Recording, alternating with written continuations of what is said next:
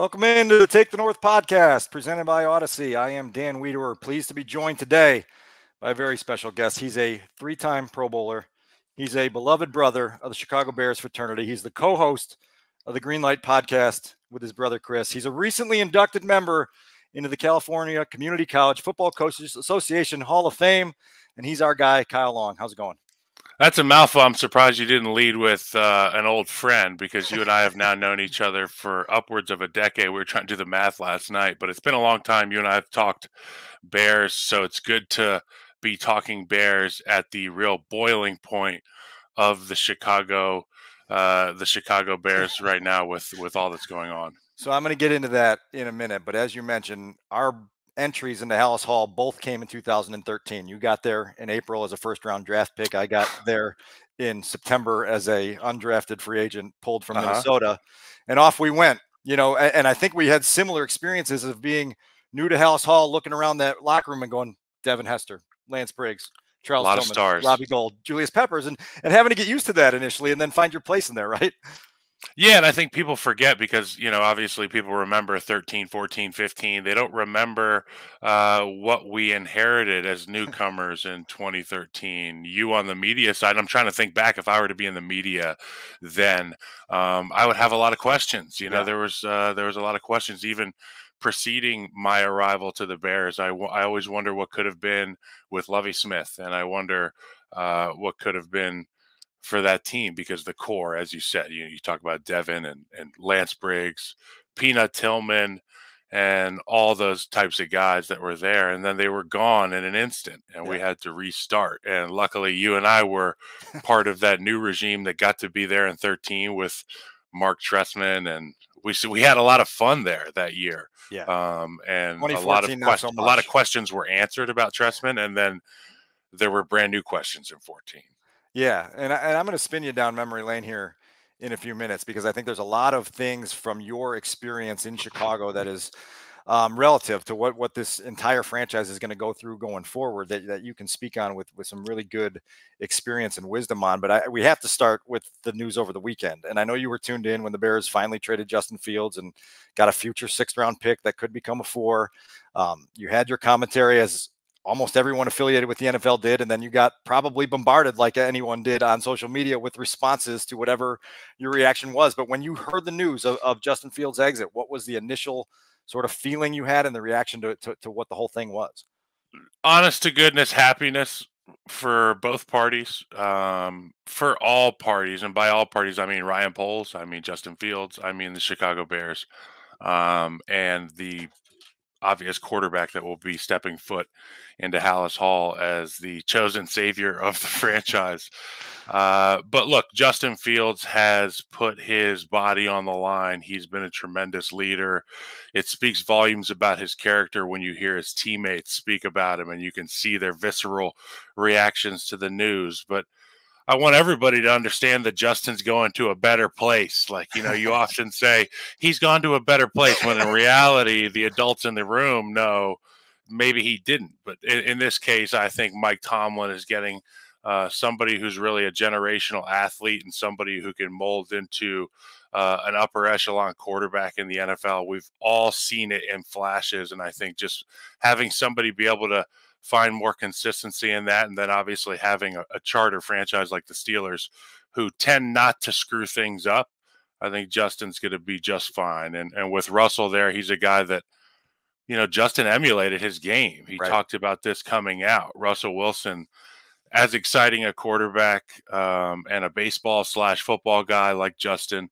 There's a lot of comparisons there, except for the size. Justin's just bigger, faster, stronger. So it's going to be fun to see what Russell reaches down into his pocket and hands to Justin Fields in terms of tutelage, whether he does it intentionally or through the old osmosis thing that tends to happen when good players are around one another. You share each other's bag through film, through meetings. And I think that's what people need to think about first and foremost with Justin Fields. If you love the guy, if you loved what he brought to the program, then you can cheer for him just as hard in Pittsburgh. And, Yeah. can you imagine, like, what's the reaction going to be when he does well in Pittsburgh? Because there's going to be people in Chicago celebrating like they won the World Series. And there's going to be people in Pittsburgh saying, my God, we've got a great one here. So Well, I look, think for everybody, it's good. And then the clean slate for Ryan Poles to do whatever the hell he wants. well, exactly. And Justin, in 2021, it was Jimmy Graham who kind of saw the glimpses of Russell Wilson in Justin, a guy who would be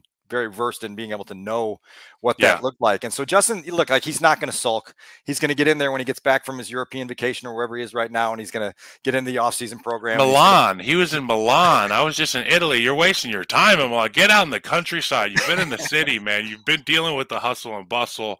I'm sure he's having a great time. Look, Justin's got a lot of good taste. I like his sense of fashion and style. I'm sure he's having fun in Italy, and it's probably good to come up for air, some European air, No doubt. before you come back stateside. He'll come back and he'll have a lot on his plate, but he'll give it his best swing. And then we'll see a year from now whether he's staying in Pittsburgh, whether he's getting a new start in free agency as a starter somewhere else.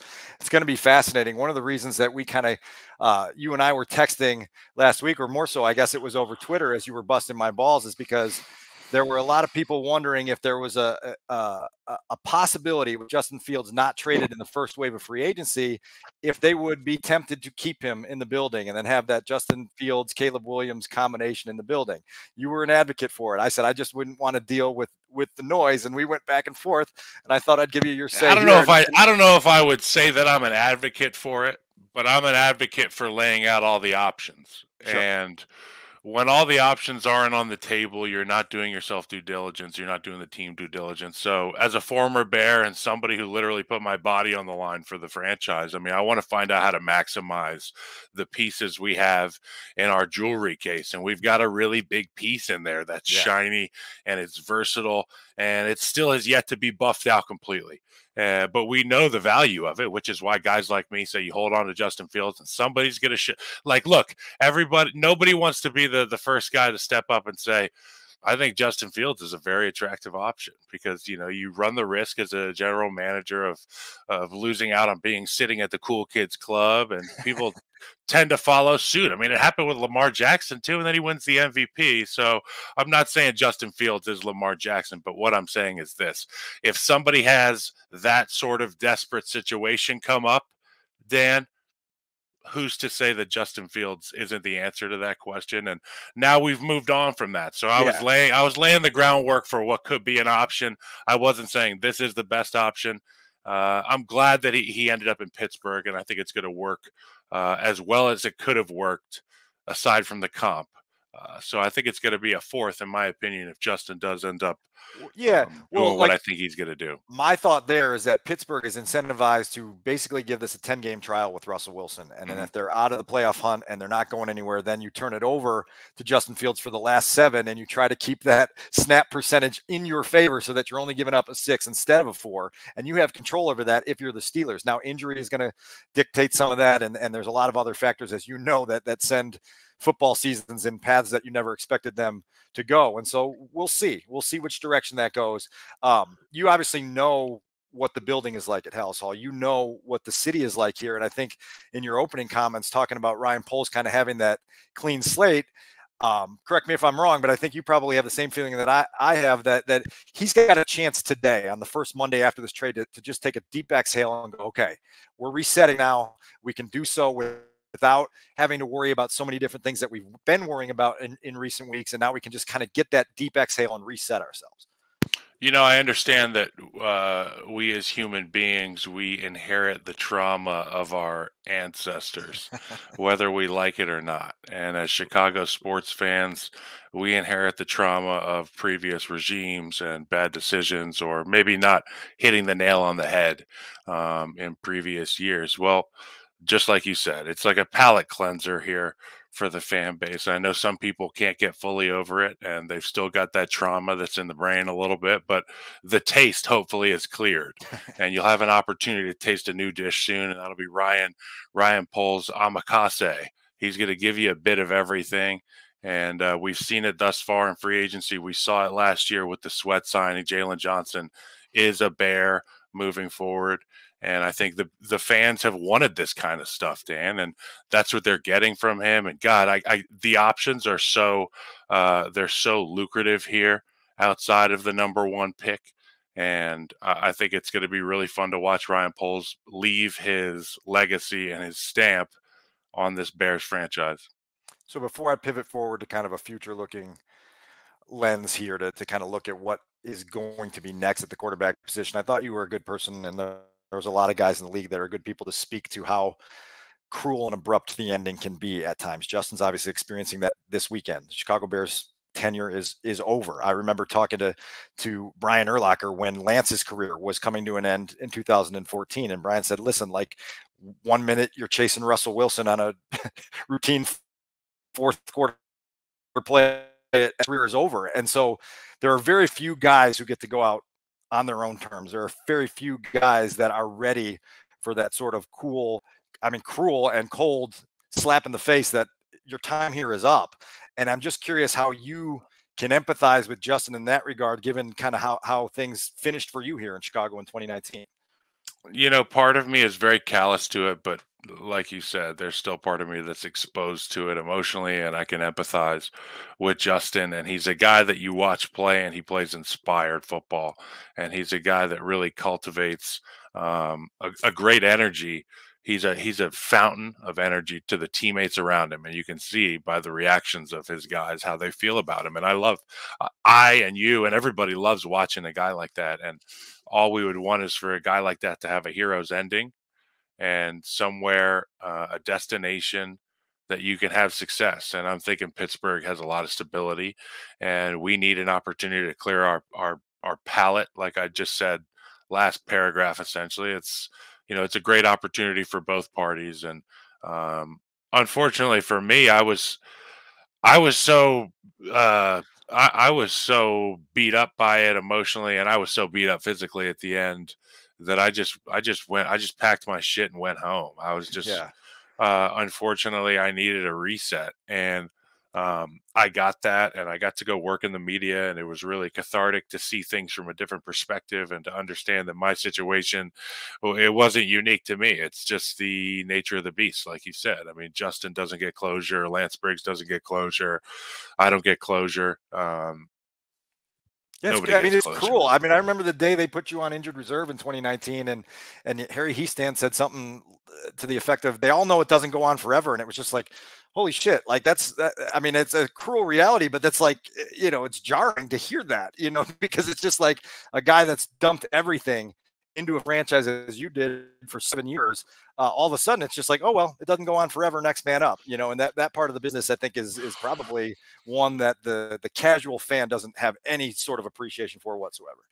Well, I think that one side of the business, and we're going to put a positive spin on this thing, Dan, is that you and I are in the media. So a lot of these people, they don't realize that their contracts are up eventually, and you and I continue to make money on the Chicago Bears because this is what we love, and we're Yeah. employed to do so, and we get the unique opportunity to talk, be like, I guess, a mouthpiece for the fans and somebody who can help put things in perspective, because I know that while fans are just as smart or smarter than I am, there's certain things that I have a perspective on and you have a perspective on because you see us walking around behind the scenes and you get to interact with us, that I think is unique, and we're lucky to do it. So my positive thing is I get to be part of the Bears forever, until my ticker quits, and then Yeah. or unless Twitter stops working, because I'm so obsessed with Twitter. And I really owe it all to Twitter or X or whatever the hell we're going to call it, because I've had it since rookie year, and I had so many coaches tell me to get off Twitter, and I had so many run-ins with the people upstairs, and I really stood on business, as the kids would say. And Twitter has ingratiated me with the fans and allowed me to really show my true colors and be myself. And I'm grateful for it. So I'll pivot off that because we're sitting here on March 18th, and the presumption around the league is that the momentum is there for the Bears to take Caleb Williams in 5 weeks, and we'll all go, okay, the new era has begun with the chosen one. Caleb Williams is a guy who's lived a lot of his life up to now in the spotlight. He's been very well regarded and very brightly lit and all of those things.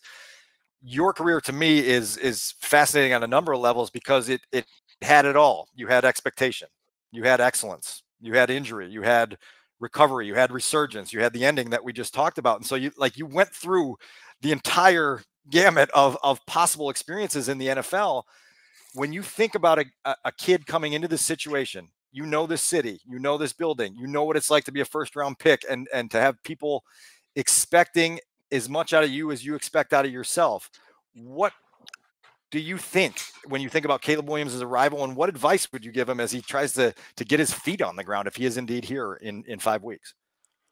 You know, the irony of you saying when he gets his feet on the ground, the thing I love about his game is that he bucks trends. He says, "Screw your rules. You can't put me in a box. I'm going to play the game how I want to play." And more often than not, his feet are off the ground, Dan, when he's making these plays, Right, right. throwing the football. I love that. You know, I've always been a guy that what is it? I march to the beat of a different drummer. I had a unique skill set on the football field as an offensive lineman, and with that comes an appreciation for other guys who seem to have a unique skill set. And this guy, Caleb Williams, jumps off the page to me, not only from a throwing perspective, but a creativity perspective. He makes the game look like art. And when you watch a guy where you can't quite, he has a je ne sais quoi about his game. He's got it. I mean, what more do you want me to tell you? I mean, you can watch 30 minutes of highlights of the guy, and some people aren't convinced, but he gives me, in my opinion, uh, he gives the Bears the best chance moving forward at the quarterback position. And when you watch the Super Bowl, when you watch these playoffs, it's the quarterbacks that have a je ne sais quoi Yeah. that tend to win these Super Bowls. And, you know, I got to play with Patrick Mahomes for a year, and the things he's able to do, the shapes he's able to shift into, the quarterbacks he's able to morph into at the drop of a hat when things aren't working, when they're dropping 8 and rushing 3, and he's got to stand back there, and he can be frustrated at times because things aren't happening as quickly as his mind processes. He has to become someone else, and when they ask him to run the read option, he does it with relative ease, and he looks like Lamar Jackson. He goes on the road to Baltimore and slays the dragon of the Right. Baltimore Ravens. He goes up to Buffalo and beats the giant, Josh Allen. There's just, you need a quarterback that gives you, instead of fear, he gives you faith and hope. And Belief, right? That it's belief not a factor. guy that you can win with, it's a guy that you can win because of. And I think that's Caleb Williams. And he is somebody that you're going to love. If you don't know him, if you haven't watched the film of him, just wait. And for the guys on the team that obviously are frustrated, you can't change the past. You can't change the decision that's been made. Your best buddy, Justin Fields, your guy, your leader, he's no longer on your team. And that's a really hard thing about the NFL. Your friends aren't going to be there forever.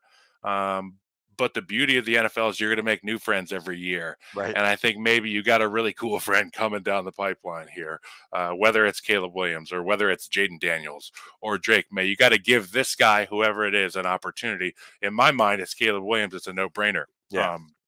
I just can't wait. I don't know how you feel, Dan, but No, I mean, look, that's like I just think it's an opportunity that is incredibly exciting, especially for a franchise that has never experienced what this is like to have a quarterback who can be the engine of a run of 10 years of contention.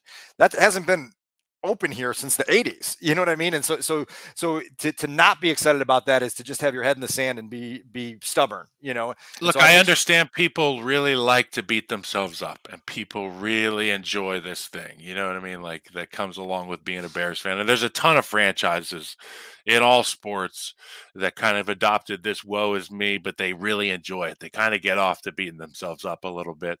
And I feel like we can be guilty of that as Bears fans at sure. times. It's time to go outside and put your eyeballs directly into the sun. You can go psycho Joe Rogan, Aaron Rodgers, and you don't have to go ayahuasca. Just put your eyeballs directly on the sun and just try to manifest some good stuff, because I think it's really coming for us Bears fans. And the defense looks great. Eberflus has his finger on the pulse of this team. And when this guy walks in the building and turns heads, day one, it's going to be obvious to the guys on the team, and they're going to buy in, and hopefully the core of youthful, talented players are on board with having their minds change a little bit. If the youth is as progressive as I think it is now, Dan, I think that the number one pick has a chance to really blossom. Do you tell Caleb Williams to take the Kyle Long approach and stay on Twitter, or you tell him to take the Mitch Trubisky approach and go zero dark 13 and get the hell off of there in the role that he's going to be in? I don't think Caleb Williams needs any advice from me because I think he's a tremendously bright young man, and I think he will stay on Twitter. He will remain face to the public because he understands how important his brand is, and also, first and foremost, your relationship with the people who you are now ingratiated with, you are now family with. It's thicker than blood in Chicago when you're a Bear. So. He's going to take every opportunity he can, as he should, to strengthen the bond, to strengthen the relationship with the fan base, because that's the smart thing to do. And I think that's what the fans should do with him as well. One of the things that made you a magnet for us in the media when you were in that Bears locker room is that you were willing at times to be introspective about where you were in your development. You went to the Pro Bowl as a rookie. You went to the Pro Bowl the next year. You were establishing yourself as one of the great players in the league, but at times you were willing to say, look, like, I don't know the game of football. I'm just asking what's the snap count and what number do I need to go block on this play? And so what was that transition like of using your natural gifts to carve out your early success, but also understanding like I've got a long way to go to figure out all this stuff that's going on around me? Well, luckily, I stuck around in the league long enough to be a guy who did understand where to go and who to block and why and how. Right. And I was able to help young men who didn't know either. And I realized that I wasn't unique. None of my problems were unique to me. It's just problems that are unique to the National Football League. And I remember when I had the opportunity to work with Trey Smith in Kansas City, who has turned out to be an exceptional right guard, and now a two-time Super Bowl winner and working on his third. But you get an opportunity to work with these young guys, and they're just puppies, dude. They're just Yeah. incredibly gifted, talented puppies. And that's what I was as a youngster. And thank God for the OGs, the veterans, the guys on the team like Matt Slauson, Jermon Bushrod, Evan Britton, Roberto Garza. The list goes on and on and on. For guys like Jordan Mills and myself, who Yeah. were, one was a seventh rounder, one was a first rounder. We were best buddies. We played next to each other, and we started every game our rookie year. Opening We day didn't miss a starters. snap. Yeah, Our exactly. entire offensive line didn't miss a snap the first year, and it was a special year. And Record setting. that's when you and I met. That's why it's such a special year. Record setting, no question about that. I remember that year you also saying like the first time you lined up across from Ndamukong Suh, it was the first time in your life you ever felt the emotion of intimidated, right? Like, I mean, Yeah, am I correct in yeah. that? Like, and like we looking at you like Kyle Long has never been intimidated in his life, and you're like, no, man. Well, I felt you feel human. I mean, it's the NFL is as intimidating and uh, awe-inspiring, and it can be deflating and inflating, Right. depending on which team you play for. And I Sometimes would it's the say same that in the same year, right? You can feel them both. you can feel everything in 5 seconds. You know what I mean? You can feel fear, the ball snapped, you could be late, you can feel anxiety, and then you can throw the perfect punch and you can feel relief. Right. But that's just the game. And when you play Sue, you're more often than not feeling anxiety and a right club to the shoulder pad that feels like a lightning bolt. And your first game was against Geno Atkins. Am I right on that? Yeah, it was like I remember we had Geno Atkins, then we went to the Bill. We played the Bills. It was Mario Williams, Kyle Williams, you name it. Yeah. I Marcel mean, Darius. you're a young player. You're obviously very driven and very self-aware of what you're doing well and what you're not doing well. How do you manage that when you're in your first couple years in the league of trying to figure out like how do I take my natural level of give a damn, which is elite, and make it so that it is a plus and not consuming? Because I know for a lot of young players that can be a little bit of a challenge. You got to take what's yours and make it a strength and use it all the time. Um, that's really the simplest way I can say it. And my dad used to tell me, "Let your freak flag fly." Well, my freak flag was I gave an immense amount of Fs, Yeah, and right. I was willing to work hard at it. And I wasn't always going to use the right techniques, but I'll tell you what, my intent was there and my commitment was there. And that's what my team knew. And those are the guys next to me that I went to the line of scrimmage with every time we clapped hands and got to play, from Jay Cutler or Mitch Trubisky, whoever it was. And that's part of being an offensive lineman. And that's what the fun thing is, right? I mean, it's fun to be able to assert your will on the man across from you, and the old cliche, moving a guy against his will. It's all fun. It is all fun What did you when learn you're about young. When you're young. what did you learn about persevering through struggle? I remember, obviously, probably most vividly to me is when you got the late 2015 training camp call to switch from inside to outside, and it's like, oh, by the way, the season opener is coming in a matter of days here. Good luck, kid. And there's a level of trial and tribulation to that'll put you through some struggle, that as a young guy you got to figure out a way how to push through that. And I remember you and David Magazu talking pretty deeply about just getting through that initial wall to get that comfort level and realize that you are capable of doing this at a high level. Yeah, I mean, I always had belief that I could do it. And coming into the league, there were people talking about me playing tackle, and I was comfortable with Aaron Cromer's plan to keep me at right guard. And uh, I had bought into his prioritization of the internal section of the pocket, the interior being the real strength of the shield. I mean, people talk tackles all day, but they run guys by. You got to fight the fight in the middle. So Aaron Cromer, I'm of that school of thought. And I was lucky to play for him. The first 2 years, I was a rookie Pro Bowler, and then I was an All Pro my second year. Yeah.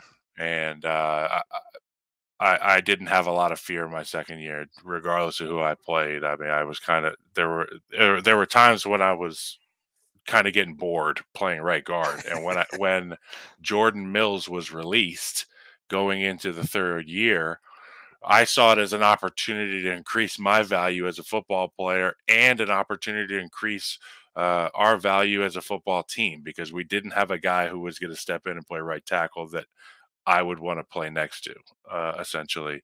And I had the opportunity to play tackle. I did it, and I gave up a sack in each of the first 4 weeks. I had Julius Peppers. He broke two of my fingers on my right hand in the first game. Great. And I was like, this is going to be hard, but I'm going to be better for it. You know what I'm saying? Like, good. Julius Peppers game one. I forget who else. I had Von Miller that year, Khalil Mack, Cliff Averill, um, you name it. I I played a think you lot of them, showed and a Rich. lot of them I didn't give sacks to. I think you showed our guy, poor little looker out for Rich Campbell, that your finger after that Green Bay game, and he came back to the press box after that game and said, "Holy shit!" Like that thing, that thing was sideways, right? Isn't that the injury, or was there another finger injury that I'm mistaking? That No, the fingers on my right hand, this one and this one, were laying on top of my hand. They were just sitting back here with my glove on. So my glove was right, like stretched in the palm, and I put them back. Uh, and I didn't want to use my right, and trying to block Julius Peppers, even if I had four hands, would be impossible. So trying to do it with one hand was even tougher. I gave up another sack, and then each of the first 3 weeks, I gave up a sack, and people were ready to, send me to the train station, but I just stuck it out and stuck with Coach Magazu's prep. And God rest his soul, he was somebody that he didn't exactly put me at ease throughout the course of the week. I think he had more anxiety than me, but he made it a lot of fun to play, and he made it a challenge every day at practice. But yeah, being a guy who says I can do it is the biggest honor in the NFL. Um, I mean, I just think of it's not often an offensive lineman gets to do something outside of just what they do. So I think about Zach Martin and guys right. like that who can switch positions at the drop of a hat. Um, And it's cool, man. It's something I wear as a badge of honor. I got to go to Hawaii as a tackle too. Right, right. I was talking to Dre Bly at the combine, and I said something to him like, people don't realize it isn't always easy to be an NFL player. And he stopped me abruptly and said, "Look, man, it's never easy, right?" And so I think the challenge for guys who have been successful their whole life and things is getting to that level and realizing, man, like this is a daily grind. And I'm going to read you a quote from LaCharles Bentley, and this was about you, because I remember having the talks with you about the off-season work you did. out in Arizona with LaCharles and being in that group. It was the Sharks group, God, right? he was great. That was the best thing ever. I wish it was like I wish I could just stay there in a time capsule with that group in that moment. Like I literally have goosebumps on my arms right now because I was reading this in one of the stories I wrote about you back in the day, and he said that he sat you down and he said, how far down the rabbit hole do you want to go to explore the depth of your potential? And you knew, if you know Charles Bentley, you know how a question like that resonates, and Yeah. it's like, okay. And like for Yeah, you, I you remember just finished vomiting in the parking lot with him working out, and you got 2 more hours of bonding with your guys. And I mean, yeah, LaCharles Bentley, he took me and so many countless players, and still does, takes people to a place beyond their comfort zone in the best way possible. He's one of these guys that you come to him a boy and you leave a man when you leave out of his place. So that's some I'm of the grateful secret for sauce to Bentley. this, right? Like, I mean, it is finding someone that can push you beyond where you think you can push yourself. And I bring that up just because I feel like with, like you had said something to me to the effect of like, the off season's a sacred time for players. It's time to go vacation, spend time with your family. Well, you're at the time, a mid-20s guy without a family. And you said other guys can have cool Instagram feeds. Like, I'm going to go bust my ass to try to become the best football player I can I be. And then, wanted to come get built like an ox, and I knew that the best person to do that with was Charles Bentley, and I knew that I would be surrounded with other Wagyu beef cows, and not only we would be hitting it hard in the weight room, but we'd go out and eat really good places together, and we would, if we had girlfriends, they'd be around. We'd get them all around one another. It's a fraternity, man. This NFL, and there's subcultures within the NFL. The offensive line being one, and then within the offensive line, there's so many places you can train on as an individual, but as a group of men from different teams under one flag, and that was you know the way that LaCharles Bentley did things, and that was a lot of fun. yeah, and it was cool to kind of feel the results of the things you talked about during the off season or training camp, and then you'd watch him on the field, and you go, man, like, dude is locked in and he's mauling people, and it's making a difference. And I know there was just a great sense of pride within your whole line group when you guys would get in those zones and play that way. A couple other topics before I set you free here. Obviously, you played for three different coaches here in Chicago: Trestman, Fox, Nagy. At certain moments of every one of those regimes, it was hell yeah, we are on the Yep, right track. We are going in a direction that Chicago feels proud of. Like, literally, you can feel the energy. 100%. And then there's moments where you could feel it shift to uh-oh. I'm curious how you can kind of describe the highest of highs that you felt here, and what that mean, and then how as a team, when the car is kind of shifted in reverse and It's is going in the funny right because the direction. highest of highs and the lowest of lows for somebody from the outside looking in, not in my shoes, are different than the ones that I have. So like I remember us, I'll do strange lows for me. I'll start Okay. with strange lows. Strange low is standing in my locker watching the team wear the NFC North champs hat, and not being part of the real celebration, being part of the group. Right. That was as difficult a time for me as a bear. Um, Strange low playing in London because I was playing hurt. I was playing with a torn hip flexor, and I couldn't even lift. Like I couldn't drive my knee towards my boob. You know what I mean? Like if I'm trying to Right. go sprint somewhere, I just couldn't, and I let alone like drive somebody out of the hole. And I got abused the whole game. I got beat. I got bullied, and that was awful. Like feeling like I just couldn't get the job done. We flew all this way and I couldn't get the job done. Like it was Right. embarrassing.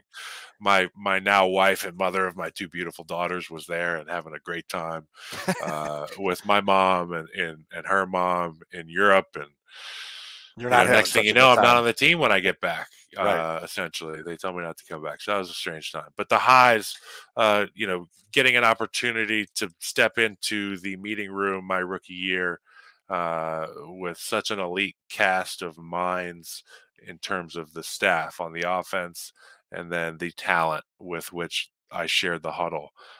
You look across, and it's Alshon Jeffrey, it's Brandon Marshall, Matt Forte, Martellus Bennett. The offensive line's going to not miss a snap. We're all going to play together. Jay Cutler's our quarterback. Devin Hester's returning punts and kicks. this is the squad. Like, Right. show us our opponent. Like, who are we Right. playing? Right. Is this a Pro Bowl game? Just record setting, all year. And we, the way with which we lost in week 17, I believe it Yes, was, it was. not 18, right? It was No, it was 17. still 17 back then. Yep. And I remember not being terribly bummed after that game, and because I'm so fucking stupid, and I was like, we're gonna be back. Right. And we weren't. For And 5 after years. that, it was like, man, we went 3-13 the next year, I think. It was enough to cost people their jobs. 5-11. 5-11. Did we have a 3-13 year? Yes, that was the last year of Foxy. So that was 16, 15? That would have been 17. See, like, I started to try to forget. Right. Like, this is 16 is Tampa, and like that's for me. It's a vivid moment for me. The shovel pass that the shovel changed your pass career. Changed your career. that really changed a lot of stuff.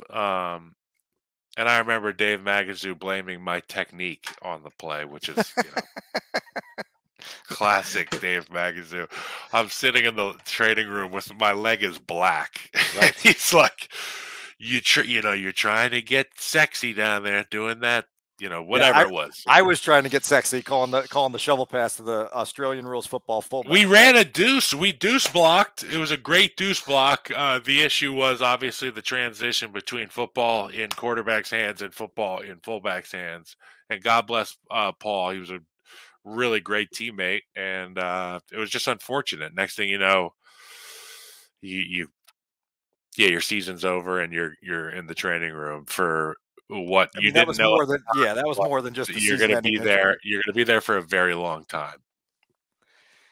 The highs, right? Like you brought up week 17 of 2013, your rookie year, my first year here back on the beat. The first game of 2019, the playoff game, obviously against the Eagles. I can recall turning off the Dan Ryan onto Lakeshore Drive and not even being out of the car yet and feeling the electricity of the environment. And I think that's what Chicago is trying to find on a consistent basis, where it's like every time you go to the stadium for a 7 or 8 year period, you're going to have that feeling. But do you recall those moments of like heading I'm so glad into you the say stadium this for right those now. games? I want to pause this right here. Like, not pause this, but I want to pause in my mind where you just took me. Yeah. So I work at CBS on Sundays, and I got lucky because we covered the Super Bowl this year, and I got lucky that the Chiefs were in it because I know some of those guys really You got well. to do some interviews with them. So I got to fly to Kansas City the week prior to the AFC Championship. No. Yeah. It was the week between the Super Bowl and the AFC Championship. And I got to fly out there, and I interviewed the offensive line. And if you haven't seen it, check it out. Great stuff. Yeah, please watch that. But in my visit there, I got to see a lot of old friends, including Sir Matthew Nagy. Okay. And we had the best laugh I have ever had. Like, when he ran up behind, I was talking to Coach Tobe, special teams coach, and I got put in a headlock from behind. And I was like, this is one of my buddies for sure. And I turned around, it was Nagy, and my smile was so big when I saw him. And he laughed so hard. And he was like, is he telling you guys about how he's been talking shit about me, since since London? And I was like, yeah, I should, blah blah blah. We had it was such a great interaction. And I said, I want to stop you, Coach, while I got you here. The check that Patrick made in, I believe it was the AFC Championship, it was against the Ravens. The check that he made on 3rd and 9 and threw it with the MVS over the middle. Right. Yes. Do you remember? I said, was that the same play that Anthony Miller missed in 2018? Do you know the play I'm talking about? Which game? The double doink game. Do you remember the play where they got to 0? The Eagles got to 0. Mitch checked it. Oh, wait, he was open. I'm going to call it Halo.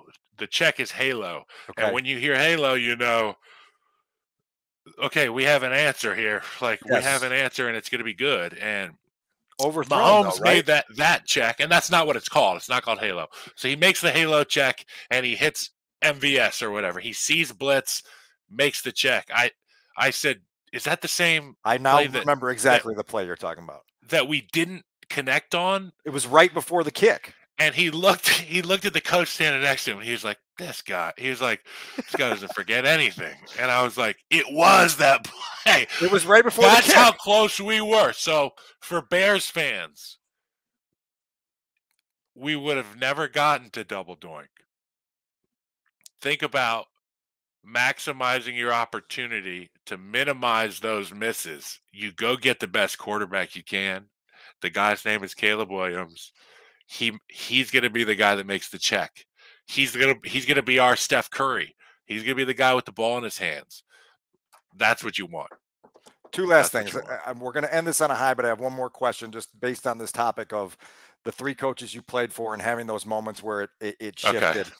How difficult is it to realize that what you thought, where you thought the staircase was leading is suddenly turned into a down escalator, and you can feel that? You know, I know obviously if it gets to the point where we in the press room can feel the direction changing, certainly you guys in the locker room can feel that, and you did that 3 times here, where it was like, man, we're headed somewhere. To be a good horse, you got to be blind a little bit. You got to have blind spots, and I developed really good blind spots thanks to the tutelage of some of the guys that came before me that played on some not so good teams, a la Chris Long, St. Louis Rams. They were so bad they moved the team, Dan. Right. You know what I mean? The guy had 80 plus sacks in a dimly lit dome and never made a Pro Bowl. Chris never made a Pro Bowl. That's how bad their team was. Chris was as dominant an edge rusher as there was from, his first 10 years in the league. He was a very tough out. Okay, there's only a handful of guys like that. So I got to pick his brain, and luckily I got the great fans in Chicago. Even in rough years, they carried the mood for players. You were treated like royalty. Right. And that's one thing I love about Chicago is win, lose, or draw. The fans love you and they're going to treat you right.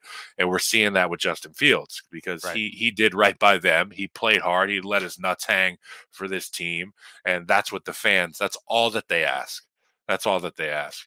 But we might get some more here coming down the pipeline. So that's the high I wanted to end on, because that bridge from 2018 to the start of 2019 was as exhilarated as this city has been during my time on the beat, without question. You were in Rosemont for that Bears 100 weekend, which is, again, I got goosebumps top of my head to the bottom of my toes right now, thinking about the anticipation and the energy that this city feels when they really, really love the team. You're at a White Sox game, you're house and beers on the Jumbotron, like these are the moments, right?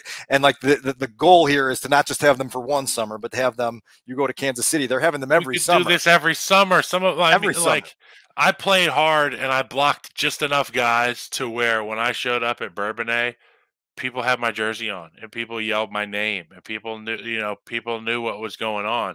That you can't replicate that feeling. All you have to do is go play hard, prepare hard. And I'm telling you what, you can experience this forever. And when you're done playing, it doesn't stop. Like you don't have to go to training camp anymore. These people still love you.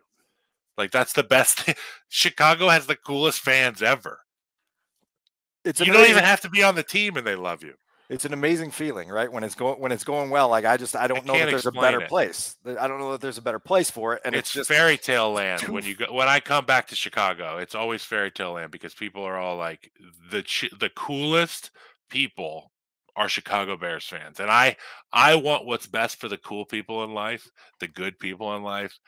And I'll tell you what, you should be excited for what's going to happen here in Chicago.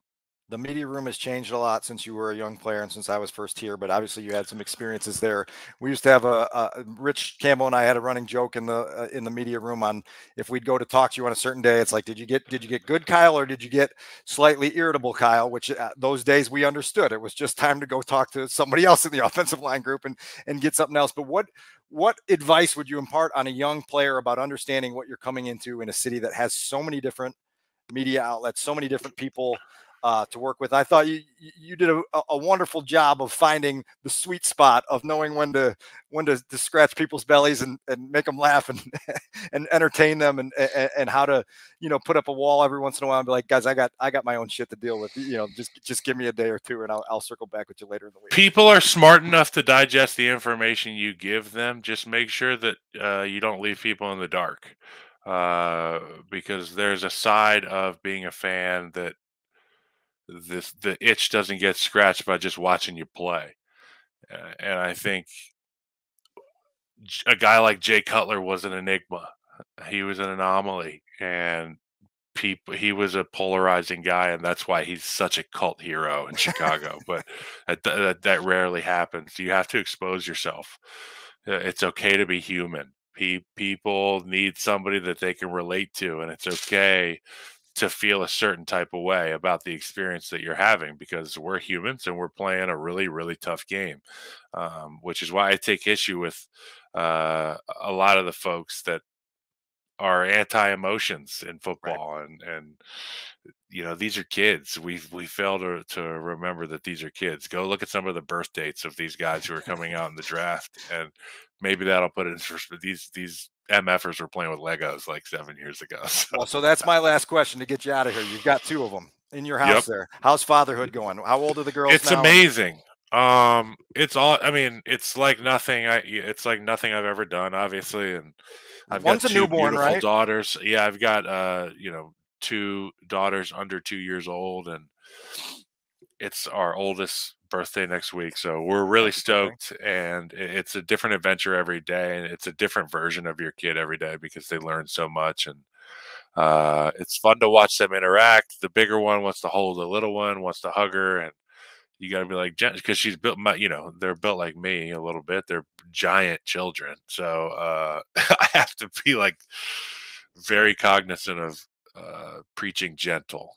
Gentle is our favorite word right now. And it goes quick. I will share this story. My brother-in-law bought my son when it was for his first Christmas, a Chicago Bears bib signed by none other than Kyle Long. It's in a shadow box. It says, "Eat your veggies, Kyle Long." That little dude is now 11 years old and pitching, in travel baseball. And so it goes fast, man. And like, it's just funny. I see that bib every once in a while. I'm like, man, that was yesterday. And now here we are. Right. So, It moves fast, buckle in. It moves so fast, and I'm glad you kept that, and I'm impressed that I was able to He's not sell eating his veggies. veggies though, so he hasn't taken your advice. So that's rough. I I'm think sure I you're got to go get grocery. some veggies for mine right now. Do you hear that? Do you hear my? I hear him. You've been generous with your time. You've been generous with our audience, Kyle. It's always great catching up. Thanks for stopping by. Take the North, and we'll circle back up with you soon. Thank you, guys. Bye now. Take care.